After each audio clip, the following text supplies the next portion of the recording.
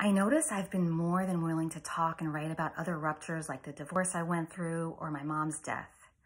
But as I've been doing deeper inner work over the last few months, I was really led back to what I now see as my original spiritual rupture and the catalyst for my commitment to living a life of meaning. And it happened 20 years ago this month.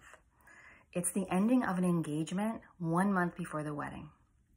This was so catastrophic to me, to my psyche, and I felt so different from other people, especially other people my age. And I distinctly remember my mind creating a judgment that said, people get divorced. They don't have engagement breakups. What's wrong with you? And of course, I felt rejected, and I felt like I didn't know what to do aside from clinging to a pretty empty phrase that says, time heals all wounds. Because it really doesn't. Not without our willingness to meet and honor and hold our pain.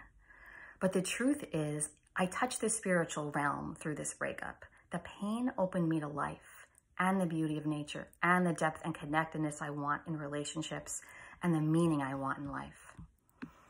And I've noticed that our culture really doesn't teach us to honor the wounds, to see that we're still whole despite what happens in life. When we experience a rupture, we don't need to be left alone or be prescribed pills to numb ourselves or to drink too much or anything else we do to avoid the pain of life. The more we can honor our wounds, stay with them, learn from them, and let them show us where we'd like to grow, the more alive we can become and the more life we let in.